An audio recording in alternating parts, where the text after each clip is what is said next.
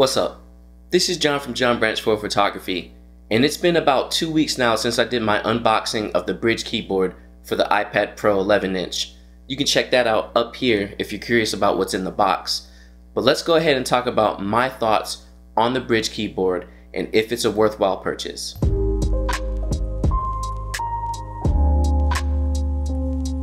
So if you're not familiar with Brydge, they've been making keyboards for the iPad Pros for a couple of years now.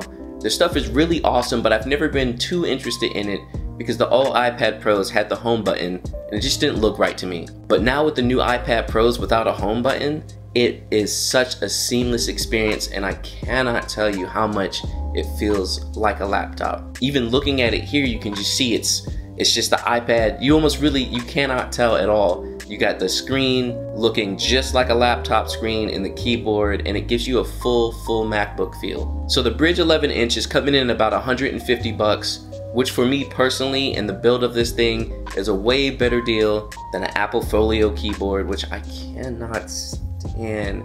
I literally hate that thing. I'm sorry guys, I can't. Those little circle keys, ugh. But this thing is made out of full aluminum. It has a 12-month battery life, and the keys feel really good. Honestly, even compared to Apple's newer MacBooks, I like these keys way better because those flat, wonky keyboard, I don't know what Apple's doing with the keyboards right now. I can't stand it. But these are gonna give you an old school MacBook feel. The keys have a nice click to them. It really feels good to type on.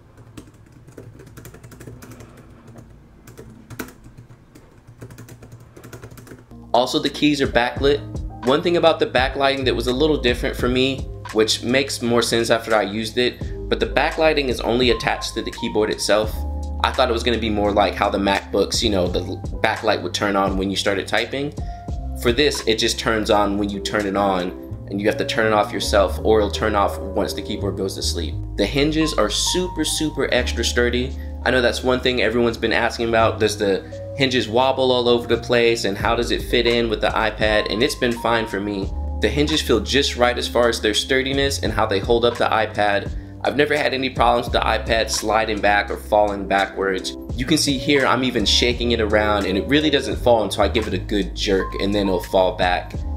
Also, the rubber inside the hinges protects your iPad when you put it on, and yes, you can use a screen protector with this, and it's not going to get in the way of your screen protector. When I first started using it, it was really tight, so it was hard getting the iPad in and out. But now that it's been about 2, almost 3 weeks, it's a little bit easier, but it still has a nice grip on it, so there's no issues for me getting it in or out, or feeling like my iPad's going to slip out of the hinges, or the hinges are going to damage the iPad at all. As far as the keys feeling small at all, on the 11-inch it is a little small. You do have to get used to it, but it's not too bad. It doesn't feel wrong, and for anyone who 10-finger types, or honestly chicken pecks, you'll get used to it pretty quickly. It took me about the first week of really using it to get into it, but after that, now I can just open it up and start typing, and it's a great experience. Also, one big thing I love about the keyboard is it doesn't add a lot of thickness to the iPad. You'll see here it's really not that thick. I think on their website they're saying it makes it a total of 15 millimeters, so it's also not that heavy. I didn't get a chance to weigh it, but I know in my unboxing video I said it is heavy, but what I meant by that is that it feels sturdy. Like, I know this is a worth 150 bucks product. So altogether, it's definitely a little bit lighter than a laptop would be. It's nothing like crazy heavy, but it definitely feels like yeah, I got a keyboard, and it makes your whole iPad overall feel straight up like a laptop. As far as everyday usage for the Brydge keyboard, I found it to be a true joy. I, at this point, was already talking about not needing a laptop, but with this thing, I feel like I have a laptop, and I really just could care less to have a laptop. The keys feel good. Typing on it is great. It's not a problem at all. Also, if you know how to use your iPad, you can use key commands. There's also a row of function keys on the top, so you can lock your screen, you can turn up and down the volume, you can turn up and down the brightness. You have a home button on the top as well, so you can get in and out. There's also a Siri button, which I don't really use Siri, so I'm not a fan of. And actually, comparative to my old school Apple keyboard, in the bottom left, that keyboard had a function key, and that used to actually bring up my emojis. So I liked that better, but that's like the smallest thing. It's not really a gripe. Most people probably don't even know about that. but I would have liked a different option than Siri on the keyboard, but that's just me personally because I don't use Siri. But yeah, when you're using this thing, make sure you use your key commands. A lot of people have big gripes. They're like, oh, the iPad, you can't use a mouse on. But honestly, if you have the key commands, going up to touch the screen to move some stuff a little bit and then using your key commands to navigate is honestly just about as good as a mouse or almost better. And yes, I've been using computers for a long time and I do prefer a mouse, but I actually like key commands and small swipes and taps. It's not that bad. And I could go on forever. This is a review about the Brydge keyboard, but you know, it's not that big of a deal if it's not a straight up computer. So don't come in my comments being like, hey, it's not the same as a computer. It's just about as good as a different usage. So the Brydge keyboard also advertises different modes that you can use it in. You have a tablet mode and kind of a viewing mode.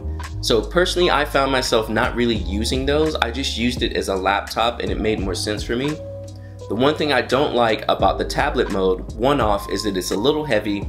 I do a lot of reading on my iPad and holding it in one hand with the Brydge keyboard on it it's a little bit too heavy for that in my opinion. I like just the weight of the iPad by itself.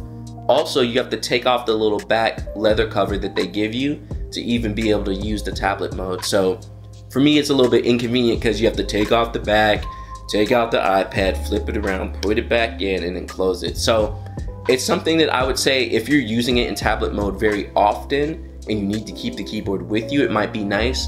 But for me personally, it makes more sense to just take the iPad out and use it like that with the leather on the back of it and then pop it back in. The viewing mode is pretty cool too, but like I said, since I mainly used it as a laptop, I just didn't take the time to take it out and flip it back around. But what I do appreciate is that they have those options. So other iPad keyboards don't really have those options built into it. So that's the really cool thing about the Brydge is depending on who you are and how you want to use it, you have a different range of what you can do. So it's not going to be the same for every person where it's like, it can only move like this and like that, and that's about it, you know what I mean? So the overall verdict on this keyboard case is if you want something that feels much more like a laptop, that you can type on easier than that nasty Apple Keyboard Folio, something that feels really good and you could type on for a long time, definitely get yourself a Brydge keyboard. They are so good, and this is not sponsored, so this is just my opinion. I bought this with my own money. I love this thing and I'm going to use it all the time. It is just absolutely amazing, and you can still put your little Apple Pencil on the top and use that whenever you need to. So if you're looking for a way to get away from a laptop and just use an iPad, I believe this is definitely the final piece that you need. One thing I didn't talk about is the 12.9 version. I'm sure feels straight up like a normal keyboard. It almost makes me want to go buy a 12.9 iPad just so I can have that full experience. So if anyone's looking for the 12.9 one, definitely get that as well. I might have to see, I have a friend who has one, so I might ask him if I can just take a look at it and see what it's like. So yeah, definitely check out the Brydge keyboard. You can go to www.brydge.com to check it out, purchase it, pre-order it, or whatever they're doing now. I'm not sure what the shipping looks like, but definitely get one if you're looking to get rid of your laptop. If you have any questions about the Brydge, leave them in the comments. And if you have one, let me know what your experience has been like. I hope this review helps you out and gives you any ideas of what you want to do with a keyboard case for your iPad Pro. And maybe I'll do a versus one and get a different keyboard case because I heard that another company has a pretty dope one as well. Anyways, don't forget to subscribe for the channel for more iPad stuff as well as creative entrepreneur stuff. And I'll be with y'all next time. All right, peace.